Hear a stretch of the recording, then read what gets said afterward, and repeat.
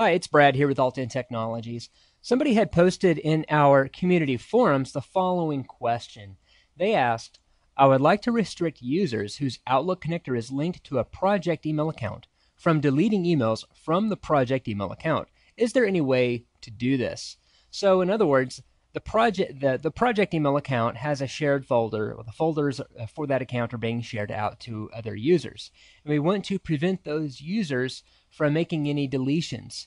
There is a way to do that, and we can also prevent those users from making any other edits or changes, and basically marking those folders as read only. So this concept applies not only to access to shared folders that are under a specific account, but this also applies to accessing public folders. So if you want to prevent users from making changes or deletions to contents within a public folder, the same concept applies. So I'm going to show you both methods, and then I'm going to show you where that information is stored in the mdaemon configuration files. I'm going to start out with showing you how to do this for public folders. So let's say, for example, if we go to our public folder manager via the setup menu,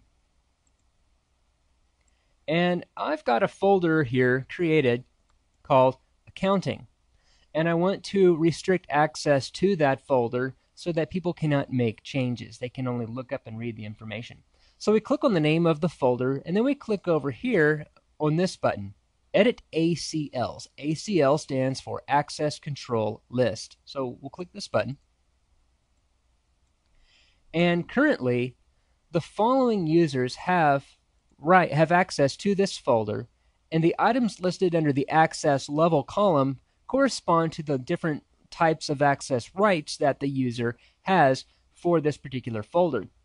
You see a series of letters here, L, R, S, W, I, C, and D, and so forth. And if you want to know what those letters mean, we click on the Help button down here. Okay? So this tells you what those letters mean. So in this case, notice Lookup here is an L, and Read uses the letter R.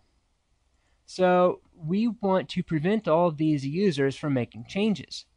What we do is we highlight the user, and then we deselect all the boxes that correspond to the access levels that we want to revoke for these users. I want these users to only have Lookup and Read access, so I've unchecked all these other boxes. And then the way to implement these changes is to hit the Replace button. That replaces the old access rights with the new access rights that you've just assigned. And we'll do the same for these other users. So we'll just simply click on that user and uncheck the other boxes and hit Replace.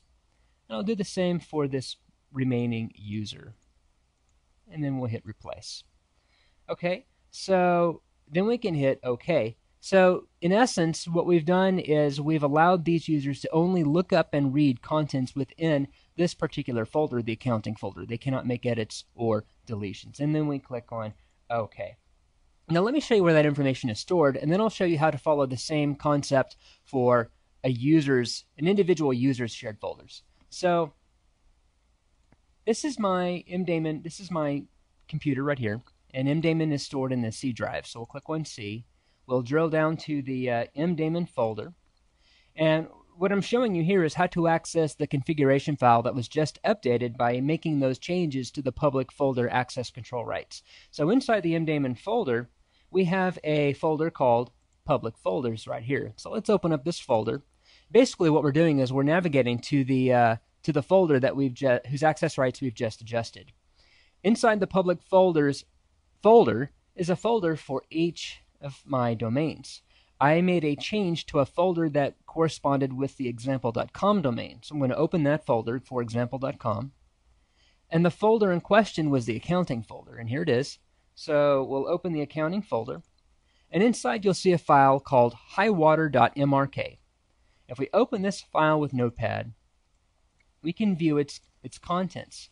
And the section we are concerned with is this section right here, Access Control.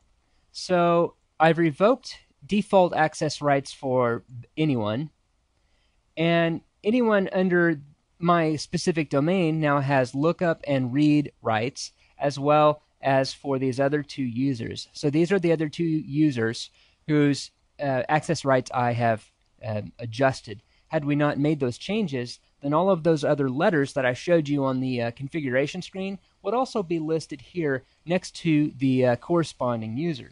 So that's how you prevent your users from making any edits or changes or deletions to another user's, to a public folder for any particular public folder whose access rights you wish to edit or change. We can do the same thing for a particular user's shared folders.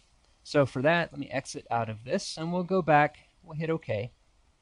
And let's say, for example, I want to make sure that a particular shared folder under a particular account can only have read and lookup access rights. Nobody is allowed to make any deletions or changes. So we go to the Accounts menu.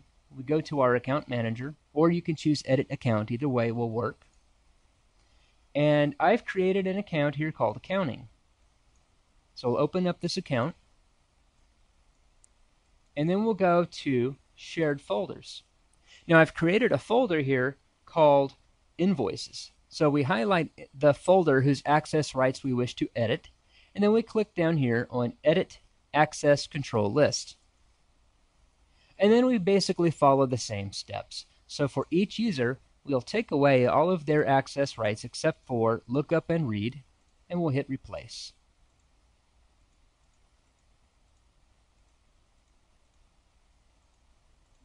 And then we've got one more here.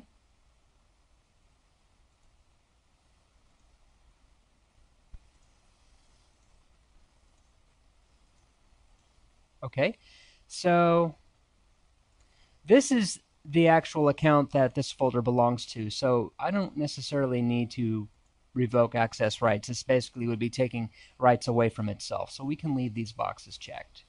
And then we hit OK.